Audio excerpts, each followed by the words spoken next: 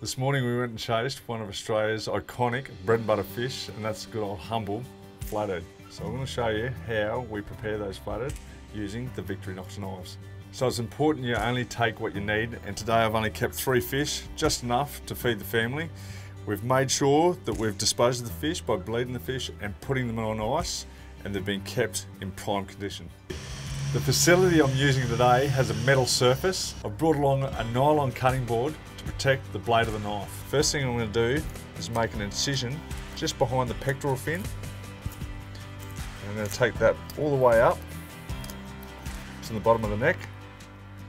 I'll turn the blade of the knife, and as I turn the blade of the knife, you'll feel the rib bones against the blade. With most flathead, especially the smaller ones, you're able to just crack through those rib bones and work your way down to the back of the tail with an angle on the knife running along the backbone. You'll get a perfect fillet every time.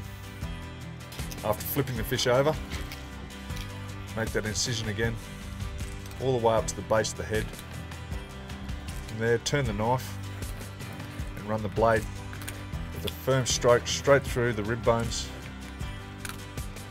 with an angled blade along the backbone.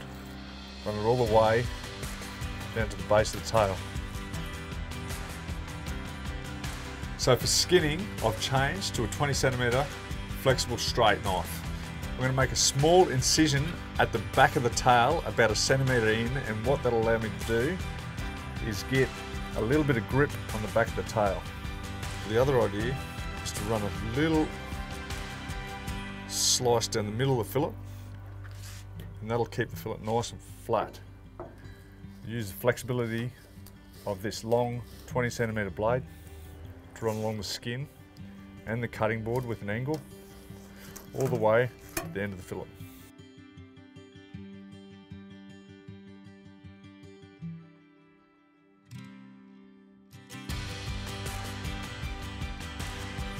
I'm preparing these fillets for the family, so I'm going to take the pin bones out and also the rib cage.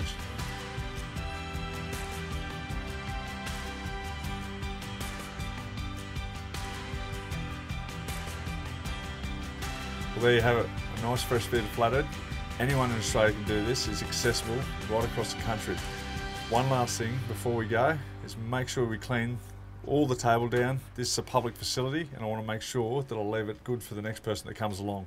I'm going to bag this fish up right now, throw it in the esky, go home and cook a beautiful fresh feed of fish for the family.